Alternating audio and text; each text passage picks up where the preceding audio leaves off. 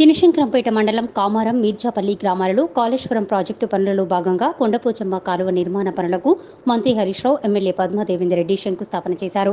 అదేవిధంగా గ్రామంలోని 4 రైతులకు రైతు బీమా పథకం కింద చెక్కును అందజేశారు. అనంతరం ధాన్యం కొనుగోలు కేంద్రాన్ని ఆకస్మికంగా తనిఖీ చేసి రైతుల సమస్యలను అడిగి తెలుసుకున్నారు.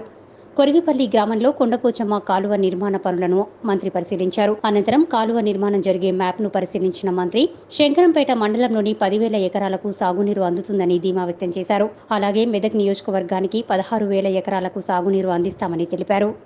మన మెదక్ నియోజకవర్గంలో దాదాపు 16,000 ఎకరాల సాగునీరు అందుతుంది. నిజాంపేటలో 4,000, రామాయణపేటలో 2,000, 10,000 శంకరంపేట. అంటే ఈ శంకరంపేట కెనాల్ ద్వారా మన నియోజకవర్గంలో 16,000 ఎకరాలకు సాగునీరు అందుతుంది.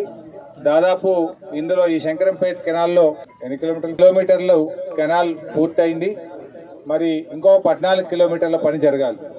దీనికి మా కలెక్టర్ గారు కూడా మరి కొంచెం ప్రత్యేకమైన దృష్టి పెట్టి 113 ఎకరాల స్థలం ఇవ్వాల్సి ఉంది. ఇంకా ఈ 113 ఎకరాలు మీరు ఇస్తే కొమ్టూరు చెరువు దాకా నీళ్లు పోతాయి. ఈ 113 ఎకరాలు మీరు ఇస్తే శంకరంపేట మండలంలోని చాలా చెరువులు, కుంటలు కూడా కాళేశ్వరం నీళ్లతోని ఈ వచ్చే వానకాలంలోనే నింపుకుంటాం. పెద్ద చెరువుతో సహా మన అన్ని చెరువులు, కుంటలు నింపుకునేటువంటి అవకాశం ఉంటుంది. ఎందుకంటే మరి కొండపోచమ్మ సాగర్ నుంచే ఈ కెనాల్ వస్తుంది. కొండపోచమ్మ సాగర్